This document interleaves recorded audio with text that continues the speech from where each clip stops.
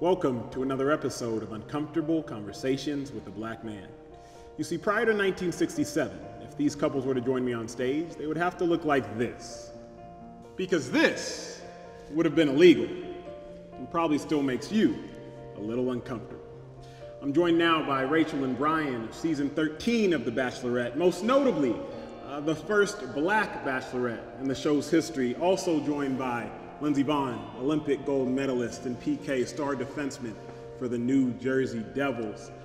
But I want to start with an email that I received, and I really want to focus on the interracial aspect of all of this, because someone asked me, they said, Emmanuel, as a black man, do you feel betrayed when you see a black woman with a white man? And I might not necessarily say I feel betrayed, but I feel some type of way. Rachel, you and I, we go back. You did. And so I'm gonna tell you something that I haven't told you before. 2017, I'm watching The Bachelorette, and I see finally they chose a black woman. They chose a black queen, and I'm thinking to myself, surely she's gonna pick a black king. I know nothing about Bryan, like nothing about Bryan, never met the guy. But all I see is Rachel picked a guy who is seemingly white. I felt some type of way about that. What would you say to someone who shared those sentiments? What would you say to them? Well, friend, I don't even know if I should say friend after you just said that to me. No, I'm kidding. But honestly, I had to say, you know what, my journey of love can't be any different just because the color of my skin is. And people can't judge me for picking someone who doesn't look like me. Like, I feel like they expect me to pick someone who looks just like me, but that's not fair. They should just want me to fall in love with whoever it is that I vibe with. You know, I think about this quote, and I was thinking about this yesterday. It says, if the enemy of my enemy is my friend, right? We all remember that. If the enemy of my enemy is my friend, then the friend of my enemy is my enemy. And I was thinking, historically speaking, white people are the enemy of black people. So when you see a black person with the white person, then all of a sudden you're like, wait, you're with the enemy. Have you lost friends based on who you love being a black man? I wouldn't say I've lost friends. There has been a lot of difficult moments with people that I'm very close to that it's been very hurtful, and I don't know exactly how to approach it.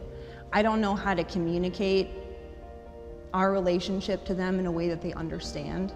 I don't know how to get rid of racism and just allow them to see him for the person that he is. I don't know how to do that, and that is why I want to talk, because I'm gonna tell you something. I love every moment of it. Why? Because what this promotes is growth and strength in our relationship. And I'm not against that. Adversity is a great thing. When people show true colors, this world is full of a lot of people. Not everybody's going to be accepting of everything. Do you not have a problem with the fact of when black people are seen with white people, to a degree, to the black person, like, you've lessened your blackness? Like, Rachel, you are an intelligent woman, law degree, well-spoken, you're with Bryan, good dude, but he's not black. People look at you and you're like, Rachel shouldn't even be talking. Like, she's not even black. I've experienced that, and hearing you talk about the way you grew up, you've probably experienced that your entire life. I've always been told that I wasn't black enough, and I'm not even I don't have, any white in my blood. Actually, I don't know if that's true, but just, I don't know if that's but I'm just saying, like, I am not biracial is what I'm saying. Like, I'm a black woman, and I've always been told that I wasn't black enough because of the way that I grew up, the experiences that I had.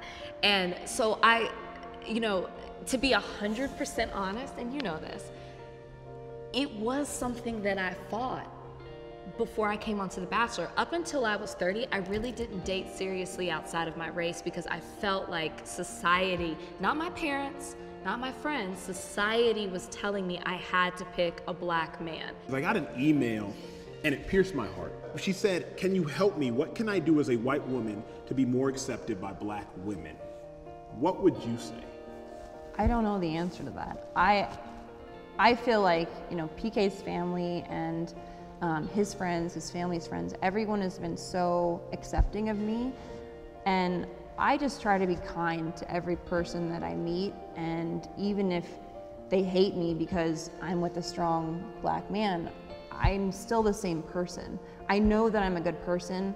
I know that it doesn't make you sad. It does make me sad because it actually, not sad, it makes me feel extremely guilty. Why? Because I am taking a strong black man away from them. But I love him, and I mean, I shouldn't be penalized for that, I don't think, but there is the reality that that is true. What then would you say, Rachel, because you are the black woman? What can a white woman do to be more accepted by black women if the only reason she's not accepted is because she's with a black man? There's nothing you could do. What you said like hit me when you said you feel guilty. And you shouldn't feel guilty for loving who you love. That's their problem. There's nothing that you can do to change that. And to be honest, I used to be that black woman. I feel bad saying that out loud, and now being in my own interracial relationship, but I was 100% ignorant. I would look and I would see a white woman with a black man, and I would automatically assume certain things. And that's because I was so closed-minded. It's a heart issue. And I say that because I used to be that person. And I'm so glad I'm not that person anymore. And if I go back to when I was in that place, there was nothing that you could do other than leave him to make me change my mind, which isn't fair. No, for my purposes, do you feel like that applies to me as well, as far as a black man looking at me? Yeah, I remember the first time I dated outside my race. It wasn't serious, it was before The Bachelorette. And I remember, I felt every black man was looking at me like, oh, there she goes. We lost another one. It was my first date, and I just remember wanting to wear a t-shirt that said, I swear this is my first time. Why should I have to think like that? I actually there was a friend of mine, and he actually later apologized for it, but he actually, when I was with Lindsay, I don't even know if I told you this. No, you didn't, no. But he broke me down about like, dude, you need to be with like a sister, like you need to, and I think he had a couple drinks, but I never stopped him or put him in his place. I just let him speak. I just let him speak because I said, you know, this is a lack of education. And we also have to be aware of what hate is and what a lack of intelligence is. When I was in college as a college athlete, if there was ever a black man dating a white girl, a white woman, it would be said, oh, you're with the master's daughter. Like, oh, you're with like the slave master's daughter, kind of as if that was the black man's way to whip the master back, right? Like the white man is a king in his palace, and you can't as a black man do anything to touch the white man in society, but you can do something to lie with, to be with the princess. Don't you think that? And what would you say to the black people who have that ideology of kind of like you're still with the traitor, you're with an enemy? Well, I would say that those people are searching for something, and I found it, and it's happiness. I don't have to define what makes me happy to anybody, no one. I don't have to define it to my parents, my family, no. I have to live with this person my whole life, right? So I'm sorry, I'm not coming home to you, to anybody here. Even if, because I have to dig in on this point, because I would be remiss not to, even if there's the ideology that Lindsay's ancestors would have oppressed your ancestors, you don't feel any guilt in that. I feel guilty by you just saying that. No, but it's that's how you would think. Like, I'm not associated with what people 4, 5, 6, 7 generations did before me. I mean, because I'm white. I think it's hypocritical though. Okay. Okay? So if I'm talking about changing the game, I'm talking about changing the narrative, and all of us as a black culture are talking about changing. Well, you can't want change in one ways and not the other way. If we're talking about accepting people for who they are and seeing people for who they are and loving people for who they are, and if somebody respects you, respect them back, then it should matter what color the person. People are saying this is not about black and white. This is a human rights issue. In closing, there was one email that I received. Y'all so cute. there was one email that I received, and I responded to this woman. I said, I promise I will get it answered. And she said, Emmanuel, how can I love my black man, my black husband better? I'm gonna ask you, PK, to answer that question to Lindsay while also realizing you're answering it to the world. How can a white woman love her black man better? The number one thing that I've learned is that one of the toughest things in my life that I thought was gonna come was gonna be who I was gonna share my life with. You have to let that person in. They have to understand you. They have to know how you deal with things. So for Lindsay, she doesn't have to do anything different. She asks questions all the time. She's there. The responsibility is on me to open it up and not keep that stuff sheltered inside. All I have to do is let her in, and she has to continue to just ask questions. Rachel, I guess end it by Bryan. They're killing us over here. The PDA department. How would you say, Rachel, as a black woman, how can your white husband love you better? One of the reasons that I was so against dating outside of my race is because I felt like nobody could understand me like a black man can.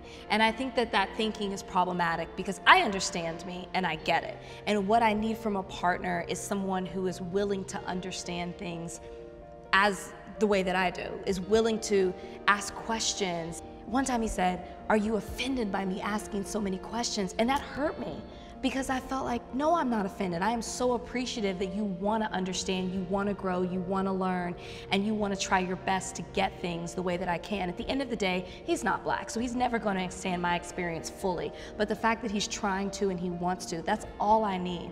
That's all I need out of a partner. And I think that that goes beyond just race. That's all you need out of a partner, period. Somebody who's willing to understand things the way that you should as a couple, and y'all can learn together and move forward together. I've learned so much being with Rachel as far as black culture. Like, I thought I knew a lot about black culture growing up, you know, musically, you know, culturally and whatnot, but I've learned so much more being with her as far as educating myself. I mean, we've sat down and watched movies, you know, 13th, Just Mercy, you know, movies that really show the disparity and the horrific things that happen to African Americans on a daily basis. And I think that that's something that non-blacks need to really take a look at, you know what I mean? Because I think that'll really open their eyes. Wow. Well, Rachel, Bryan, thank you. Thank you. Lindsay, PK, it actually was supposed to be your wedding today. I know. It was. I know. But Coronas. We're spending it with you guys. You are. Totally expecting an invite next year. Here we are. We better be there now. We're all friends Yes, now. yes. But genuinely thank you all, and thank y'all for tuning in to another episode of Uncomfortable Conversations with a Black Man. If change is truly going to occur, this is how it'll start.